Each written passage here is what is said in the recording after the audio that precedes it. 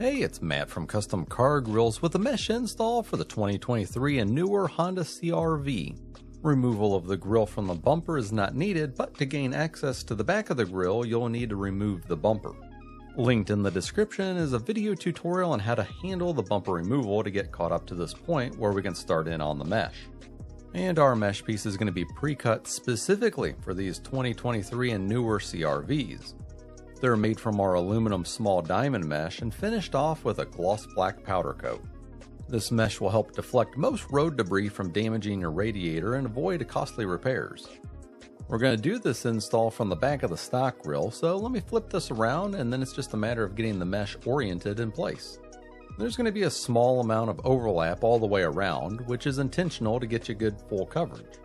Next up, let's grab the supplied cable ties and take a look at how we're going to mount the mesh to the grille.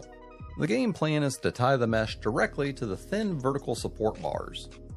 Here's a quick look at a layout of where the ties would be least noticeable when finished, and it's important to note that the one opening directly below the emblem doesn't need ties.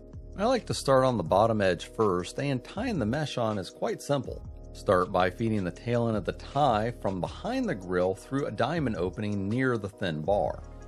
Then loop the tie over the bar and back through an adjacent diamond opening. Loosely fasten the tie together at first and then pull it tight with the head of the tie resting flat on the back of the mesh. Now let's move on to another opening on the bottom and repeat those steps again. We're including enough ties with this kit to fasten the mesh to the bars that was circled earlier in this video. Once finished, the mesh will be attached firmly to the grille and the ties will also be blended in quite well. Work your way up the grille with the ties until the last opening has the mesh secured on. Make sure that during this process the mesh hasn't shifted off of the openings. Again, there should be a little bit of overlap all the way around, which gives us a little bit of play to work with.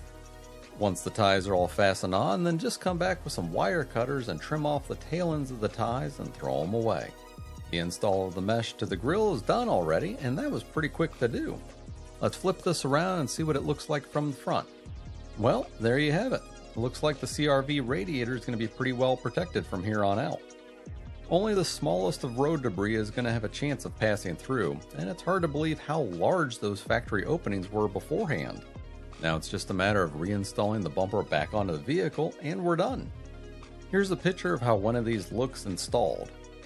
The mesh blends right in and the ties are almost undetectable. Overall, installation on one of these makes for a nice weekend project with just some basic tools. It's well worth the time and effort so that you can get peace of mind, know that you're going to be better protected from a costly repair than before.